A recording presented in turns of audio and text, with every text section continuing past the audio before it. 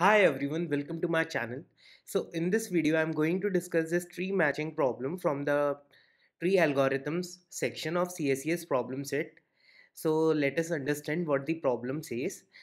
So basically you are given a tree consisting of n nodes, and a matching is a set of edges where each node is an endpoint of at most one edge. So you have to tell the maximum numbers of edges in a matching. So let me explain you through the example. Let us take this example. So n is 5.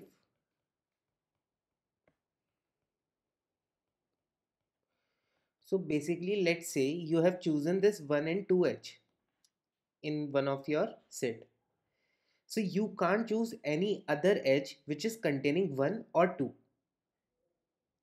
So basically you would be left with options 3, 4. So let's say you have chosen now 3 and 4. So you can't choose 3 and 5 because 3 is already taken over here. So one possible scenario would be this one, and another possible scenario could be like you choose only 1, 3. So here like your possible number of edges are 2 and here are 1. So you would return 2 as an answer because like you have to return the maximum number of edges possible in a set. So basically this is the about the problem. So basically I'm going to solve this problem out. Like first of all, like you could pause the video here and you could think out of a solution, and then you could like move on. So basically like let's say you are, let me make a tree little bigger so as for the better understanding.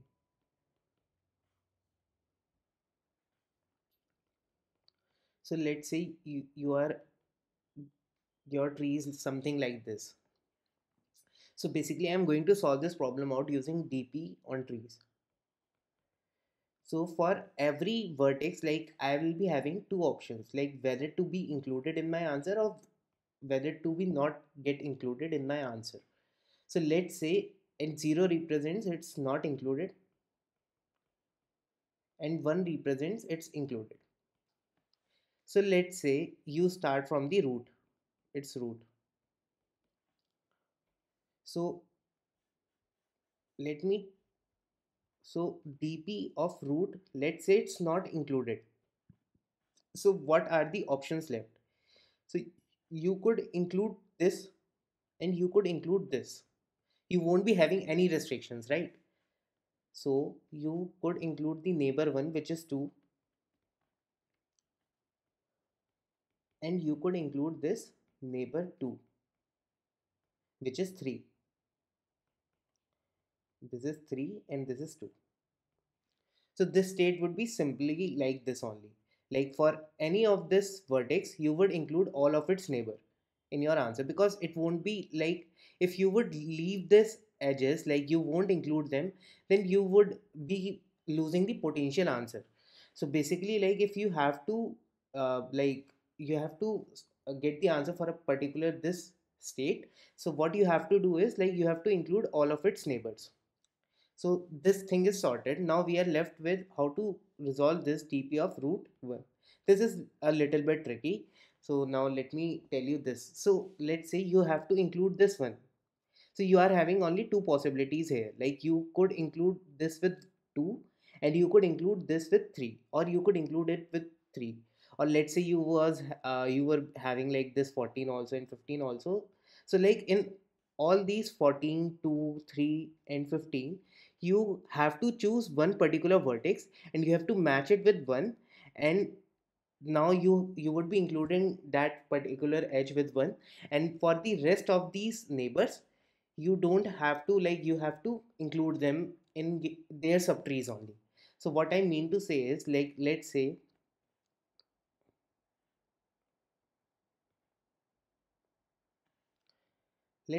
you, like one possibility is you make this 1 and 2 as your potential answer. So 1 is matched with 2, so your answer would be dp of root 1 in this case. So 1 would be this, and now for you, for this subtree you can't include this 2, so you would pass this, right? You need this state for 2. And for dp of 3, So for 3, now you are done with this part and you are left with this part. So you could include this 3 in its subtree, because now it won't be bounded. So this is for the case like if you have included this 1 and 2 as your potential answer, you think like matching 1 with 2 would give you the better answer. So now let us assume like you try to match it with 3. So what you will do, like 1 plus dp of 3 0, because now your 3 can't be matched with other vertices because it's already occupied with this one, because this is already matched with this one. And now for 2, like you could consider it with the other edges in its subtree. So 2 is not having any bonding condition. So basically like for solving this thing, like if it was having the n neighbors, let's say it was having n neighbors, so you would be doing this for everyone and you would be taking out the maximum out of it, right? It would be more like clear after watching the code out, but you have to take out this maximum out of all these neighbors. You have to do it for every neighbor. So like I'll be telling you the optimal way of doing it through the code only, but like you just have to like remember these two things. Like for every state you are having two possibilities to include or not include. If you are not including that particular vertex, then you could include all of its neighbors, right? Because they are not bounded with that particular vertex. So in this case like you would be including all its neighbors. And if let's say that particular node is included, so it's included, then it means like it needs one more node to get its edge included in that particular set. So basically like if let's say like you have included this 1 and 2, so basically so this 1 would be there for 1 and 2, and for 2 like you can't include it in its subtree edges. So dp of 2 0 would be there, and dp of 3 1, because now 3 could be included with any like 3 4 or 3 5, any of that would of that sort would work. So basically like for 1 2 this is one of the possibility, like if you decide to pair it 1 with 3, because you could pair this particular vertex only with 2 or 3. So you have to check for every possible neighbor which is there for a particular node. So now first of all like I check for 1 and 2, then I check for 1 and 3.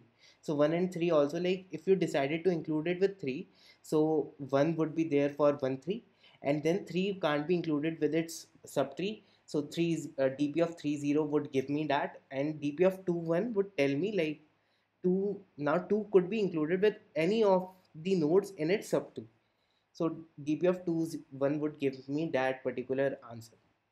And for all of its neighbor, let's say here there were 2 only, let's say if they were having any n neighbors, so you have to do this thing and you have to return the maximum out of it.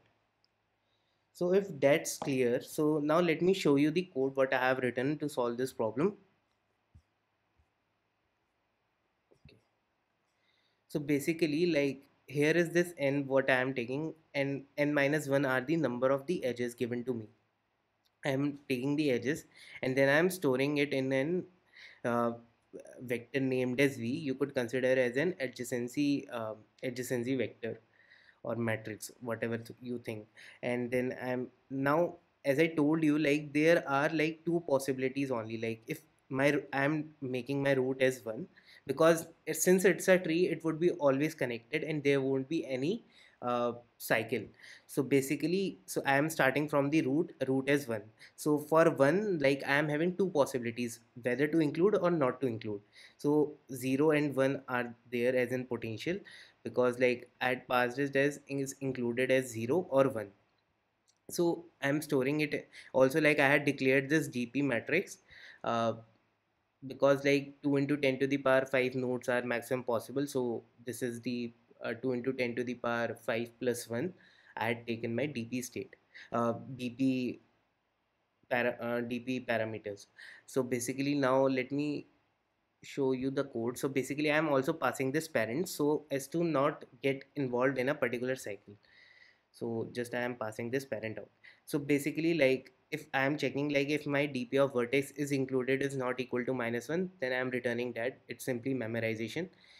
So let's say if it's not included, so for every of its neighbor I'm going to I'm including that neighbor and I'm increasing that into my answer, and I'm storing into that dp matrix which I have taken, and I'm returning that answer.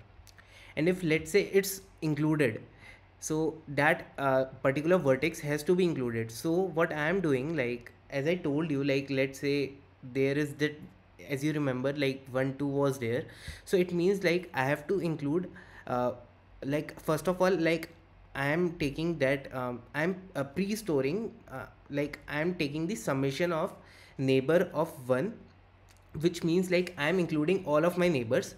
And then let's say I'm matching with 1 and 2, so I'm subtracting that particular value. So dp of neighbor 1, I'm subtracting that particular value out of it, and then I'm adding that particular vertex as in not included. So basically let me show you this thing. So basically for, let's say, like if dp of 1 4 was also there here, so that would be like 1 plus dp of 4 0 plus dp of 2 1 and dp of 3 1, right? Similarly, let's consider like you are having this 4 also, so dp of 4 1 would be there and dp of 4 1 would be there. So as you could see, like this is dp of 3 1 and dp of 4 1, dp of 2 1 and dp of 4 1. Only like if you get this dp of 2 1 plus dp of 3 1 plus dp of 4 1, let's say it's equal to x. So what you could do here, you could replace it with x minus dp of 2 1, right? Similarly, you could replace here x minus dp of 3 1, and similarly you could replace it here x minus dp of 4 1, right? So that's what I am pre-calculating here. As you could see in the code, this is what I am pre-calculating. So dp of neighbor 1, because like it would be stored in my particular this dp matrix, so dp of neighbor 1 I am subtracting, and then for that particular neighbor I won't be including it, because like if 1 2 is included, then I would be considering two subtrees without including true, because it's already included. So tree matching neighbor 0 would give me that, and then I am storing that into my dp matrix which I have declared above. So basically, and then I am returning my result over here. So basically, like this is what you have to do in this problem. And let me tell you about the time complexity. Since every node is visited only n number of times, so the time complexity would be order of n because of the memorization. And the space complexity would be n into 2, because like there are n number of nodes.